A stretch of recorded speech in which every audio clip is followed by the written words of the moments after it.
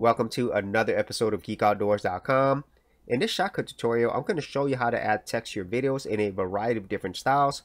And so the first way is to simply make the text appear like that. So that's a very simple method. The next way is to actually add a little bit of animation, but having the same exact text. Let's go ahead and look at this one, where it slides in. And then the final method is going to be a combination of all of these things, and it's going to stand out quite a bit more than the text that we just had previously. So let's go ahead and look at that. Welcome to another episode of GeekOutdoors.com. Alright, so let's go ahead and see how we can add these texts to our videos. Okay, and so the first text we want to add is going to be fairly simple. We basically just want text to appear on top of our video. And so once you brought your clip down to your project timeline, go ahead and make sure your clip is selected. And then you could go to your filters tab here, or come up here to filters and go here to the plus sign and do a search for text. And here you'll see three different types of text: 3D, HTML, and simple. Simple is the one we want to use, so we'll go ahead and double click on that. And what you'll now notice is there is some text on top of your video, and the default is a time code. So here you can type in whatever you want. So in this case, I just want the text to match what I'm saying in the video. So that's going to be my opening text. I'll go ahead and type it on there. Okay. And so once you have your text in, you'll notice that the text does appear throughout your entire video. And the text itself, you could definitely alter it. You could change the font color here. So let's go ahead and make this yellow. And then you could also change the font as well. So let's go ahead and change this to something a little bit cooler. Let's use this Robo text. And then you could also change the outline color and thickness as well. So the default is black. You might not be able to see it right now, but I'm going to go ahead and increase the outline color. So it'll just make it more apparent. And also you could change the background color as well. Right now it is transparent, but you can add a different background color if you want it. And you could also add some padding as well. And then down here, you could actually adjust the position. You could do this numerically, and you could also adjust the horizontal fit right here, left, center, right, and also the vertical fit, top, middle, and bottom. So let's go ahead and do a middle one. And that's how we add our text.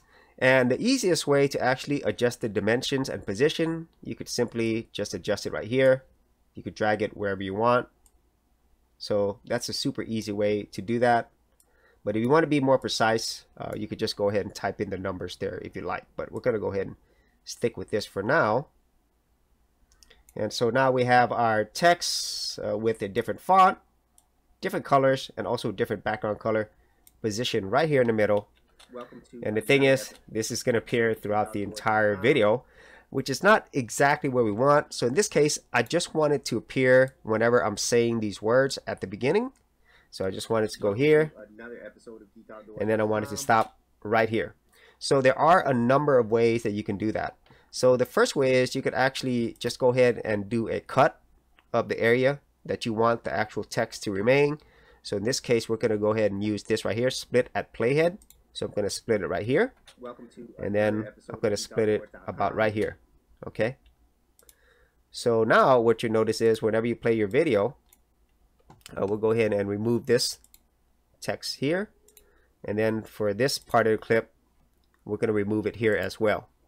So whenever you play this, it'll only appear in this part that you've actually kept it. And then the other parts of the clips, it shouldn't appear anymore, because we removed that filter. So that's one way you could actually change the position of where your actual text appears. But the way I like to use is to actually use keyframes. So let me go ahead and undo this right here.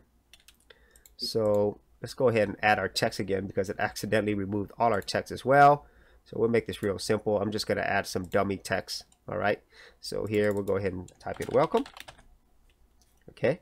And let's assume that this is where it starts and it ends right here. So here you can actually go to your keyframes tab down here, or you can go to keyframes up here. So let's go ahead and go to keyframes. And this is really cool because with keyframes, you can control where it's at, where it appears, and how long it stays. but at the same time, you don't have to do any splicing or cutting of your clip. So this is the beginning of the keyframe. So let's just say I wanted to start right here. You could simply drag this right here. Welcome to another episode of GeekOutdoors.com. And then say you want it to end right here. You'll go here and then choose set the filter end. And this is where your actual filter's gonna begin and end. And so we go back to our actual timeline. Let's watch this again. Welcome to another episode of GeekOutdoors.com. So the Witcher. And that's it. And now it's appeared and disappeared at exactly the point that you want. So that is a very simple way for you to add text on top of your video, and also the way in which you can control where the text appears and how long it appears. So let's go ahead and move over to the second method, where we're going to go ahead and add some animation. So animating your text could be a simple process, or it could be as complex as you want it to be. So let's go ahead and start off with the easy method. So just like the previous step, we're going to go ahead and select our clip and then add our simple text filter. And I'm going to use the same text that I had previously. And now the super easy way to animate this text is to use presets.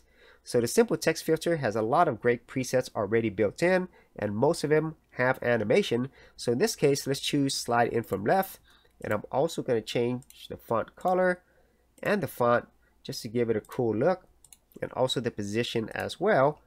So let's go ahead and check out our first animated text. Welcome to another episode of And there it is.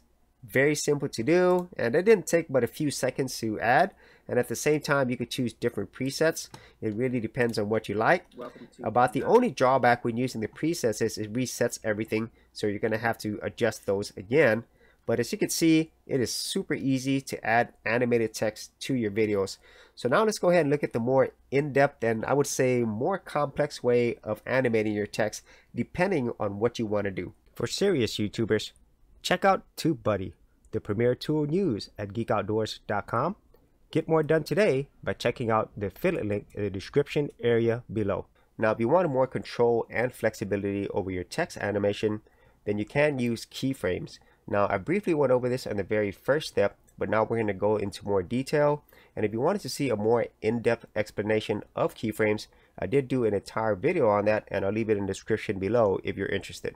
So let's go ahead and add our simple text filter. And I'm going to use the same text that I had previously. To get to your keyframes, you could come down here to your keyframe tab, or you could come up here. Now, once we're here, you'll notice that I do already have some text right here in the middle. But the thing is, the text stays in the same position throughout the entire clip. So there is no animation right now. And so the first way you could add some animation is by using the method that I did previously, and that's by using simple keyframes. So in this case, all you have to do is drag this out. And so the longer you drag this out, the longer it's going to take to animate and to get to this final position and size. And so how you would adjust the position and size at the beginning is you would take your playhead and go right here to the beginning of your keyframe. And now you could adjust the size and also the position. So let's go ahead and take a look at that. Welcome to and there it is. We actually have added our animation right now. And we could also control where the animation appears and where it ends. So in this case, I want it to end right here. And we're going to go ahead and set a filter end. And that is our ending keyframe. And so you could also extend this out as well, where you could adjust the final position and size, just like you did previously, if you wanted to. So if you go here to the end, now you can adjust this again. And if we watch this from the beginning, it's going to zoom in, then eventually it's going to zoom back out, but on a different position and size. So that's the first way that you could actually animate your text by using simple keyframes. So the second way to use keyframes to animate our text is going to be a little bit more complex. However, it's going to give you the most control and flexibility. So the first thing we want to do is go here to use keyframes for this parameter. And what you'll notice is there is a secondary track created, and this is only for our keyframes. So this is the position and size. And so the first thing I want to do is something very similar to what I did previously. I'm going to come here to the beginning of the clip. I'm going to adjust the size and the position. So this is where things are going to start out. And if you notice, I have two different keyframes. So we'll go ahead and watch that. Welcome to and now we have our beginning animation. And so in this case, you might be wondering, why would I use this more complex method when I can do the same thing using simple keyframes? Well, the main reason why you want to use the more advanced keyframes is that you're not limited by how many keyframes that you can use. Whereas with the simple keyframes, you're limited to just 2 keyframes. So in this case, I'm going to go ahead and add another keyframe here. And then I'm going to add another one right here. And it's going to be at a different position and size right here. And then finally, I'm going to add one more keyframe here where it's going to go up here on the top. And I'm going to extend this out. All right, so that's going to be my ending position. So let's go ahead and check this out. So we'll go to the beginning of our clip. Let's go ahead and watch that. Welcome to There's our animation. There's our second one. And there's our final one. So as you can see, by using the more advanced keyframes, you have way more control over the type of animation that you have, and also more keyframes that you can use. So that's how you would actually animate your text using keyframes, both the simple method and the more advanced method. And so the final type of text we're going to work on today is going to be a combination of everything that we learned so far plus pop-up text. So if you're not familiar with pop-up text is, it's basically whenever I'm speaking, different text pops up instead of having the entire sentence shown all at the same time. So let me show you the very straightforward way to do that. So you're going to go to the point where you want to have your first text or word appear. So in this case, I want welcome. So what we're going to do is going to put a playhead here and then choose split at playhead, and then go to the point where it ends and we'll put another split at playhead, and then we'll go to that specific clip, make sure our playhead is over it, and we're going to add a simple text. Now this isn't going to be exactly perfect, but I just want to show you how this works.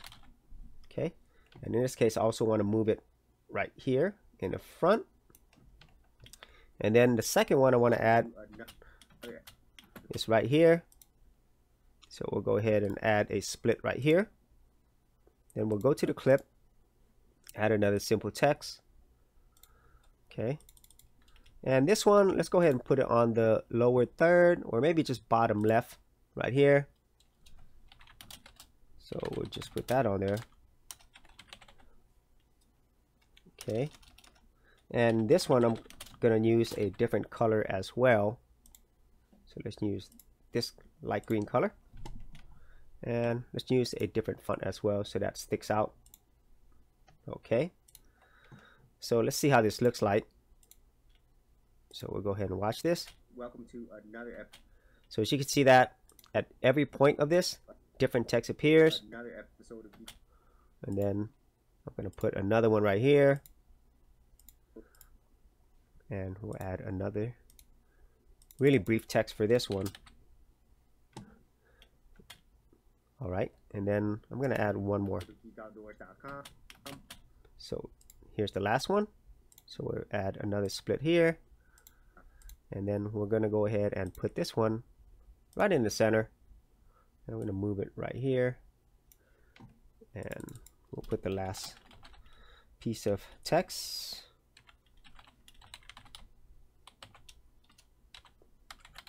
Okay. And I'm going to go ahead and change the color and also the font as well. All right. So let's see how this looks like from the beginning. Welcome to another episode of GeekOutdoors.com. So that is how you would do this whole pop-up text, and that's probably the most straightforward way and easiest way to do this. However, I don't really like this method because you are splitting up so much of your clips, and so you have all these different pieces of your video, and so this could be a problem later on, especially if you're working on multiple clips on your timeline. So let me show you the method that I like to use whenever I need to use a lot of different text over my clips. And so the method that I like to use is I like to have the text on its own separate track. And the reason why I feel this is a better approach is if you ever needed to make changes in the future to your text or your timings and you use the previous split method, it could be very difficult to do. And if you had multiple clips where you use the same method, it could be an absolute nightmare. So let's see how we can do it the other way. So the first thing we're going to do is add our video track. You can either right click on your mouse, add a video track, or you could go up here. Now we have our video track above our video clip. And now we're going to go up here to open other and choose text. So you can type in whatever you want. And what all this is going to do is add a simple text filter. And just like we did before, you can adjust the position, size, fonts, and so forth. But the difference here is that we can now choose the actual text itself. So make sure you select the text, and now you could drag it down to this brand new video track, and now it is above our video clip. And so let's go ahead and adjust this briefly. I'm going to change the color. I'm going to change the font, and I'm also going to change the position of this as well. So we'll go ahead and move it up here. So just like we had previously. And now the great thing is, since this text is on its own separate track, you don't have to worry about affecting your video clip, and you can adjust the size and the position as you need. So in this case, if we just play this back, there's that first bit of text. And then you could even copy this and then paste it right here. So we'll just do a Control-C, and then you paste it at your playhead. And now you can adjust the text right here. So this makes it really easy if you wanted to use the same text or font. In this case, I don't want it to be the same text or font. So let's make it a lot smaller. And we'll also make it a different color as well. And I'm going to do this fairly quickly so that you could kind of get the idea. And we'll move it down here. And we'll go ahead and copy another one. We'll go here and paste it. And this won't be exactly the same as the timing, but I just want to show you how this works. All right. And let's go ahead and look at this. So we'll play this. Welcome to another episode. So as you can see there, our text showed up at different points in the video. You could also make it stay longer if you want. So that, I think, is a much better way to add multiple pieces of text without having to adjust your original video clip.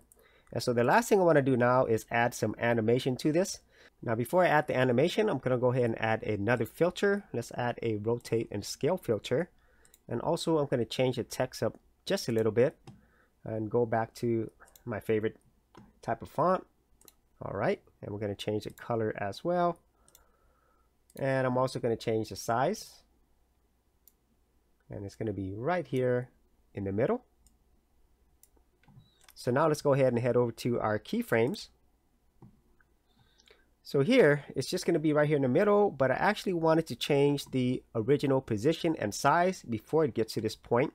So I'm going to change this to rotate and scale. Then go to the very beginning of this keyframe, and I'm going to move this out a little bit. So now at the very beginning, I want it to start off like this, and then for it to be bigger. So let's see how this looks like. Yes. So here we're going to go back to our project timeline. Let's watch this from the beginning. So we'll watch this. Bam. So there we have a combination of what we learned previously. We have animated text, and we also have pop-up text as well. So that's how you would actually add text to your videos within Shotcut. As I've shown you here, there are a variety of ways to do this, and you can have a lot of fun and be super creative. And so if you actually had any thoughts on this or any other ways in which you add text to your videos, be sure to leave that in the comments area below. And if you want to see more of my Shotcut tutorials and tips, I do have a playlist. I'll leave that in the description area as well. So as always, if you did get value out of these videos, be sure to share, like, and subscribe. Hey geeks, if you are a creative geek like me and you wanted to learn how to create content on YouTube and other places on the internet, then check out my Go Content Creators group, where you'll get access to additional videos and content for all the creative geeks out there. And the best part of it is, all of this is free. Simply head over to the link below, check out my page, and sign up for my Go Content Creators group. Thanks for watching, and I'll see you on the other side.